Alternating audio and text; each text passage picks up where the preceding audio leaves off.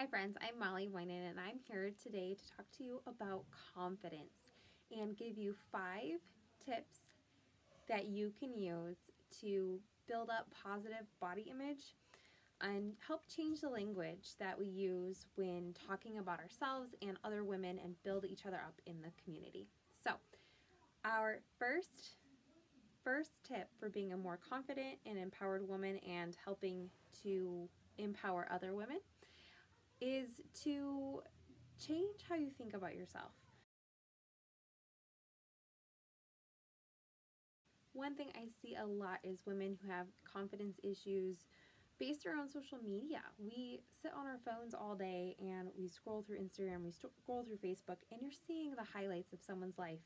And if those highlights, if you're seeing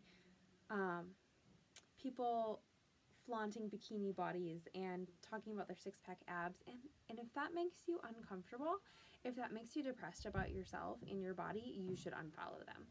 I'm not saying there's anything wrong with looking like that, but if you are seeing that stuff or anything that makes you feel that way, makes you feel insecure, makes you feel like you need to change something in your life like that, you should unfollow them.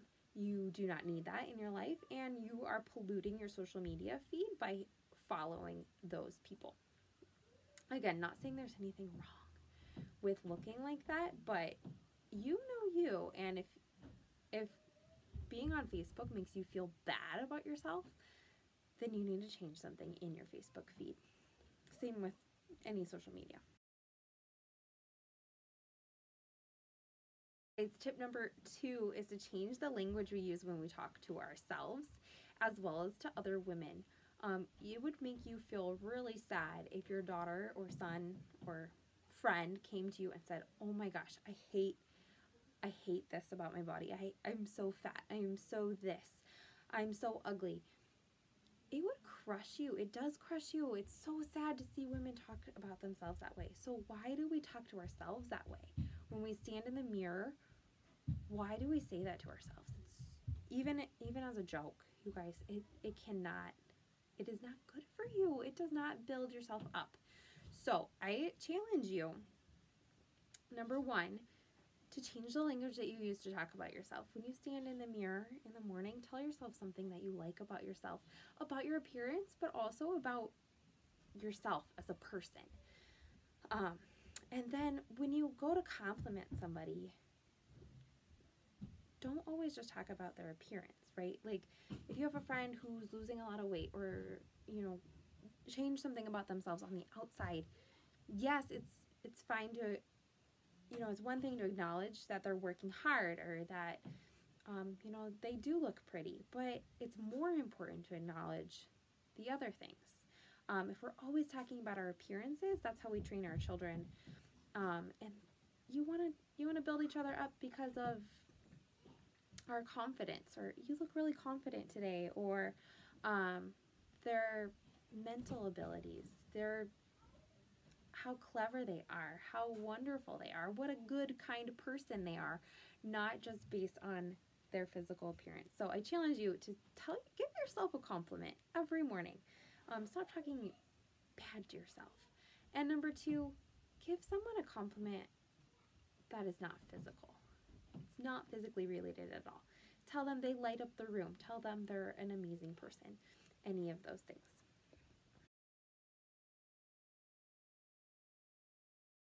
Tip number 3, I posted about this earlier today. You can go ahead and find that post a little bit up on my page if you're on my business page or in my group or whatever. It's to weigh yourself. I firmly am so against scales and weighing yourself and like saying, "Oh, I need to lose 10 pounds to do this," or "If I lose 15 pounds, I'll feel better about myself," anything like that. Why not weigh ourselves based on our abilities? Yes, losing weight can help you do more things, and yes, being healthy is important. However, you're so much more than a number on a scale, and I am so against any diet or anything that has you, like weigh yourself every day or anything like that. Whole nother topic. Why not focus on the amazing things you have in your life, your skills. Weigh yourself in the number of kisses you get from your children, or weigh yourself in the adventures you take. Weigh yourself in other things that have to do with your self-worth rather than a number on a scale.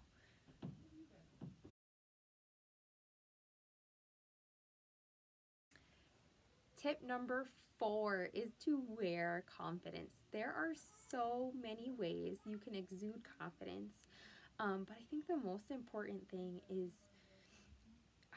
just to wear things that make you feel confident. You can't see right now, I'm wearing white pants, you guys. I was wearing shorts, but that was a long story. The children didn't work. I'm wearing white pants. You're not supposed to wear white pants before Memorial Day, but here we are. So who cares what people say is on trend? I am not in the business of fashion. I sell clothes, but I'm not an on-trend fashion person. If that's what you're looking for in me, that is not who I am. I just like to wear clothes that I love. And I think you should too. If you love this color that everyone says is like a terrible color, I don't care. Wear that freaking color. Just wear it and rock it and exude confidence with it. It does not matter what fashion says. It does not matter anything like that. If you love a pair of shoes that are super uncomfortable, you wear them. Know that you're going to pay for it later, but you go ahead and wear them. Or if you wear something that is completely not fashionable in order to be more comfortable, go you. If that's what's important to you, you do you. The most important thing is that you're confident in what you're choosing to wear. And that sets the tone for your entire day. So I do encourage everyone to get up and get dressed in the morning. I know it can be hard, especially as mothers of young children, mothers of busy mothers. So hard sometimes. Sometimes I get dressed at 3 p.m. But I always feel better when I do. So get dressed and love what you wear.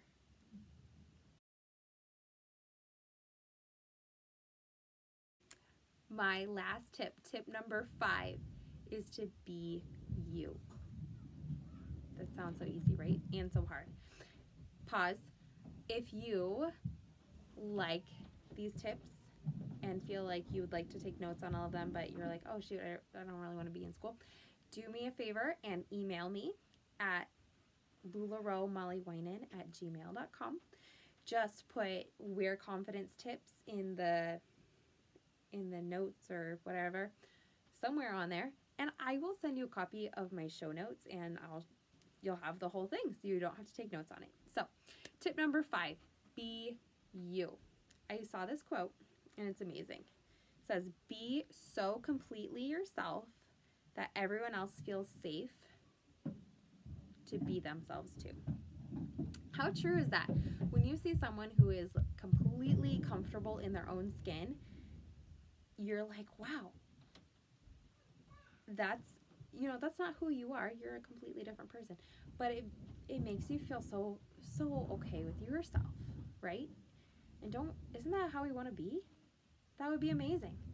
So be you. Be as you can. If right now I am completely not wearing makeup and my hair is like, ugh, this is me. This is how I feel good. I feel confident and comfortable.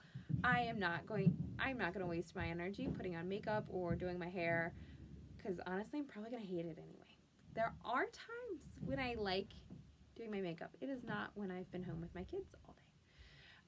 And if doing your hair and makeup is what makes you, it makes you feel like you, then do it. Totally do it. It is not what makes me, so I'm not going to do it that often. Sometimes, yes, but not often. So find some things that are super you, and even if it makes you a little bit more vulnerable. I feel a little bit more vulnerable without my makeup on. However, I feel more me. So I hope you enjoyed all of these tips. If you did, please leave me, I don't know, some acknowledgement that you listen to this. And look forward to more tips coming up later.